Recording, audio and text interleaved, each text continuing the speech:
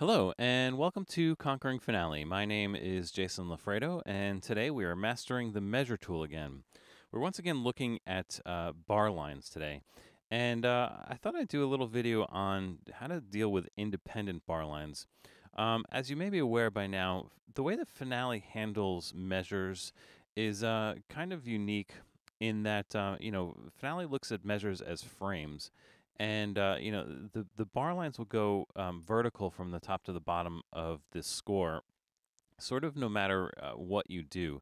It's just the way that Finale thinks about this. Even if there isn't a bar line showing, there is a bar line that Finale considers at the end of the frame. So this sort of causes a little bit of issues if you're doing unique things like trying to put different bar lines at the end of different measures, or if you're trying to do what I would call staggered bar lines for something like this, which I'm going to show you later. This is in this other file where you have a 3-4 versus a 4-4 situation, and you got to figure out how to put those bar lines in the quote-unquote wrong place according to Finale. So there's some tricks to this, and I just want to kind of walk you through sort of the concept of what can be done here. Now, there is a little bit of flexibility with the use of the group bar line. As we know, the groups can have their own alternate group bar line. I think I showed you this a couple of videos ago. So it is possible for the piano part, for example, to just choose the dashed bar line, and what you'll get is essentially independent bar lines between the piano group and the rest of the score.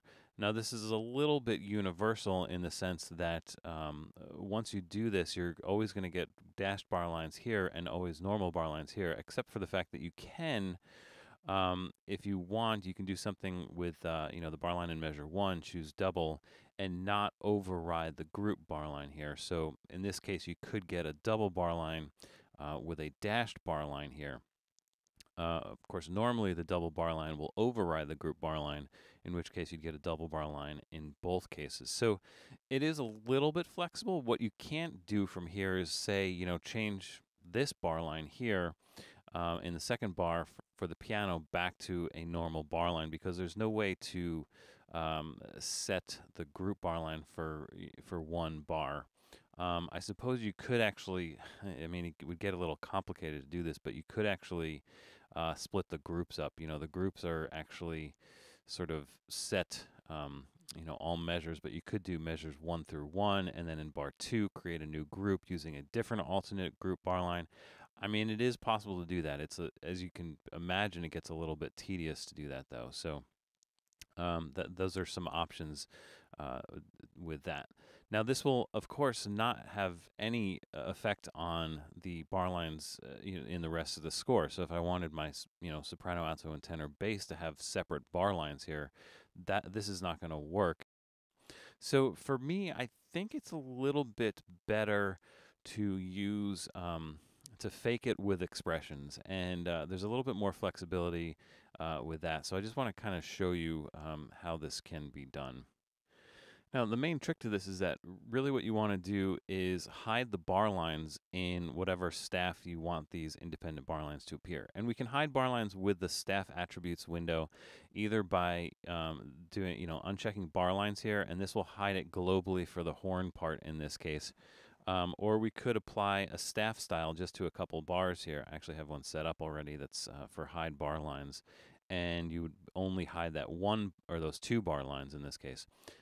So it depends on the scope of what you need to be doing with these independent bar lines. If it's something that's for the whole piece, then best thing to do is do something with the staff attributes here and uncheck the bar lines. But it can be done a little bit more locally if you need to. But anyway, so I've got the staff attributes set to hide that bar line for the horn part. So we can start looking at how to do this with the expression tool. Now, in the expression tool, with the default document in Finale, in the miscellaneous category, we do have 1, 2, 3, 4 elements here. The rest of these I've added, and I'll show you what these are in a second. But the number 7, 8, 9, and 10 in the miscellaneous category exist already. And what these are they're bar lines that you can add.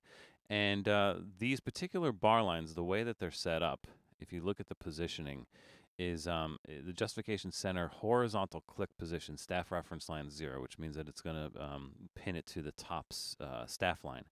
But again, it's horizontal click position. So these bar lines are going to go wherever you happen to click in the measure, which can be anywhere.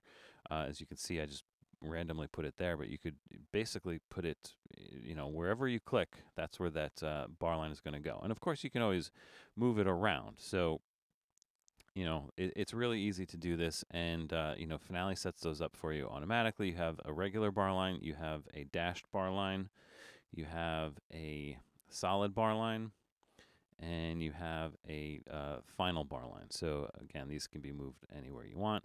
Do be careful though, you can move them out of the staff, which can be a problem. So if you are going to move them, best to hold down shift so you're constraining the dragging left or right.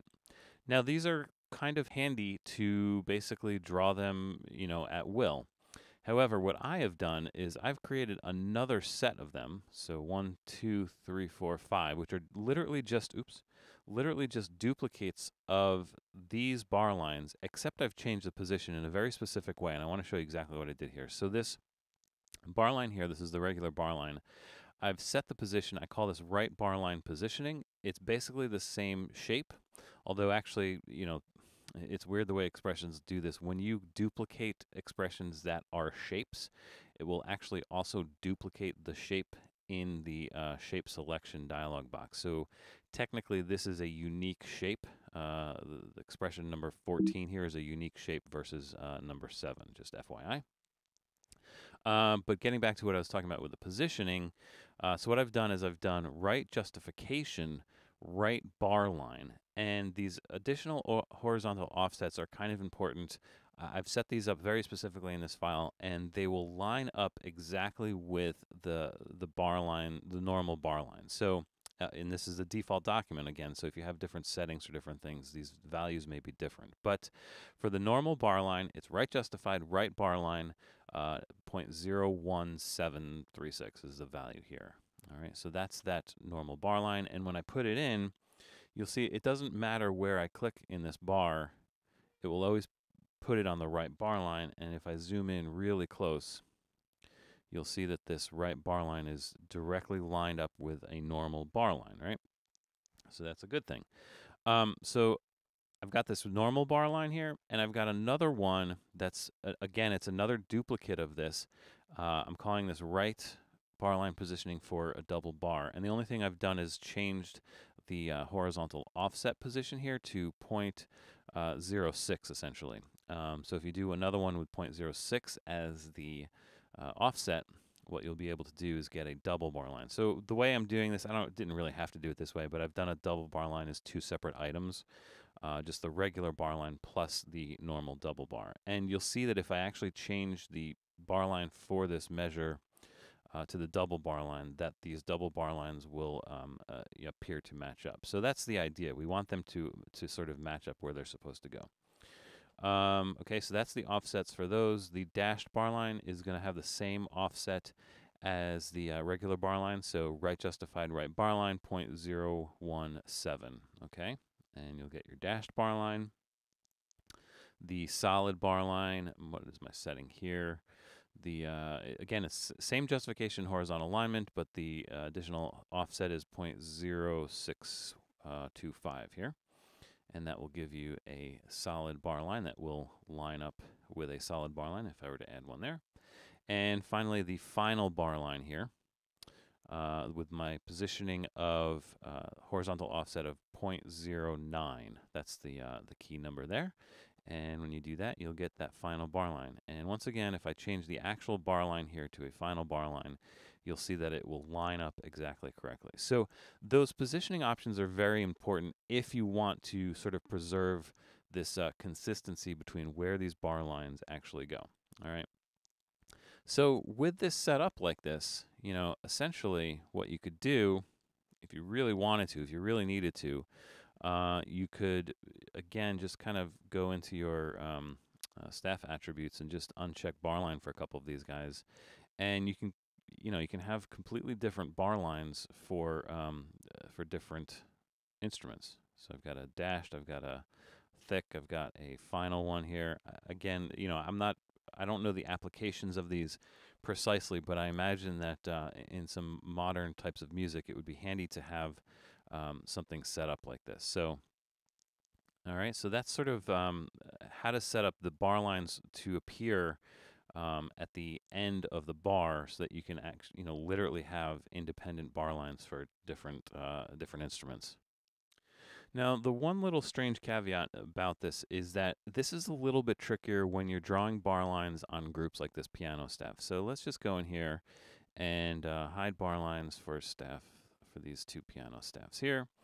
And the problem here is that, obviously when you put in one of these bar lines that I created, it's only going to put it on the first staff. I can put one down here, but, you're not going to get a connecting bar line. You can actually stretch these shapes in the score. If you double click the handle there, you get a second handle here, and you can grab this one and stretch it downwards. So you could theoretically just kind of connect it like that. The problem is when you make these types of adjustments with expressions within the score, you actually permanently alter the shape of that expression, and you won't notice it until you do a redraw here. And what you'll see is that now I've extended that line this far from the top of the top staff. And again, I had another one here, so it extended that line from the top of the bottom staff there. So this is completely incorrect. It's not a good way to do this. So if you're going to do it here, what you have to do is, again, duplicate these and use the new one, again, because when you duplicate an expression that's a shape, you're also duplicating the shape. The problem is that when you actually start stretching these shapes within the score, you're permanently altering the shape in the shape designer. That's what's going on. So technically, you could actually just take this one now, which is a unique one, and stretch it out. Now, again, if I use the original one that I had created, I'll still have that short one. But when I use the extended one, you'll see that you get the extended one. Again, the problem with this is that if you ever have to move the spacing between the staves, you'll see that those bar lines are kind of set there. They're not going to shrink and expand with the space that you're moving the piano part. So again, it's not ideal. It gets a little clunky like this, but it is possible to do. My recommendation is, if you do need to do something like this, make sure that the groups, as much as possible, have the bar lines that you need, and use the independent bar lines for instruments that are not part of a group, if that makes sense. Now, I wanted to show you one other trick to this, because what I have here is I have a file set up and my intention was to have a 3/4 part for the clarinet where everybody else is playing in 4/4, where the quarter notes all line up. Now, as you may be aware, Finale does not make this easy, because you have to do this as an independent time signature first of all. So the staff attributes for the clarinet does have an independent time signature. But if I were to just choose a regular 3/4, what you're actually going to get is 3 quarter notes that span the whole width of this frame. So essentially you're getting a 3/4 type of situation, which is not what I wanted. I want the bar lines to offset, but I want the quarter notes to line up. This is sort of a flaw with the way that Finale, it's not a flaw, it's just a choice that Finale made with these independent time signatures. So the way that this 3/4 bar is actually set up is it's really a 4/4 bar set with more options. Use a different time signature for display as 3/4. So I'm sort of tricking Finale into, thinking that I'm tricking Finale to show a 3/4 bar here, but these are actually 4/4 measures as far as Finale is concerned. So what I can do is I can use those independent bar lines to create bar lines, every 3 beats. Now, what I've done in this file in particular is unique, because I've taken that original one, and again, I could have just duplicated this, but I've taken that original one and created a slightly different positioning for it. Or I haven't done that yet, but I will show you in a second. So you'll see that the positioning is horizontal click position, which means, again, that wherever I click, that's where it's going to put it. And that's not 100% ideal, because you have to get it exactly right. And, you're sort of guessing, is that the right amount of space before the note and here and everything. But there is a setting in Finale that puts a space between the bar line and the first note. And I believe that this is in the, let's see, notes and rest pane of the document options, you can see spacing before music is 0.11111. And again, that's just putting the quarter note 0.111 value away from the bar line. So what we can do is actually kind of tricky here. I'm going to change the position of this. Instead of being horizontal click position, I'm going to choose left of all note heads. Okay. Again, I'm going to right justify this, and I'm going to put a value here of negative 0.11111. Okay, can you kind of see where I'm going with this? Now, when I assign that, whatever beat I assign that to, that bar line is going to go before it, the exact right amount of space that it would normally go in the file that I have for for the beginning of the measure. So you can kind of see what's going on here. Now I've got that bar line perfectly in place in that after that third beat, and I can do it here. And I can just kind of go on every 3 beats and do it like this. Here's another one. And actually what I could do here, because let me just set something up, because I think this is kind of clever. You know, if you're going to do something like this, maybe instead of this particular bar line here, maybe it might be a good idea to do a thick bar line that's on the right bar line positioning, right? So this way we're indicating to the clarinet player that finally the bar lines match up between the rest of the score. And even actually what I could do, again, is take the, maybe the right bar line positioning dotted bar line here, just so that he can also see, the clarinet player can also see exactly where the 4/4 measures line up in relation. So that's another possibility there. You can kind of see the flexibility of this. And that might be a little bit too, I don't know if I'd actually do this. This might be a little bit too messy, I guess. But it's an option to do that if you want. And then the cool thing is that once you have, a setup like this, so really all I need is 1, 2, 3, 4 bar lines in this particular situation. I can always use the filter here, edit filter, and filter for expressions. This is all in the miscellaneous category, so you really just need this one option here. And what you can really do is, you're copying 3 bars essentially, so just copy those 3 bars after that thick bar line. And you can even do this on empty measures, as you can see there, etc. Now,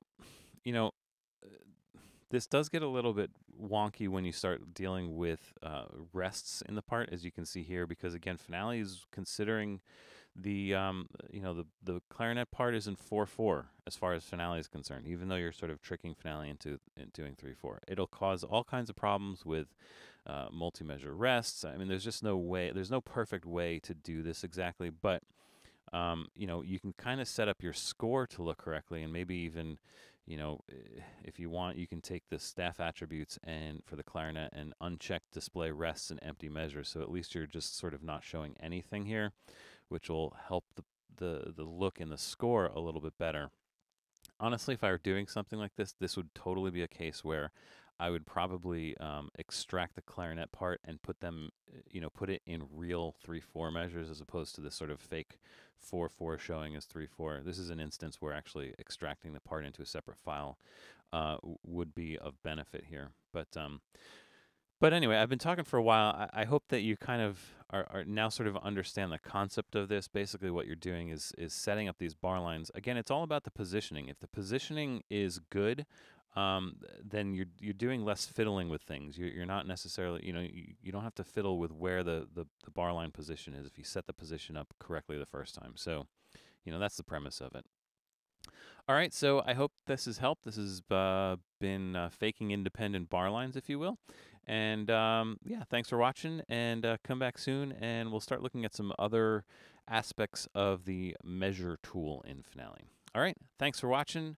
I'll see you soon on the next video.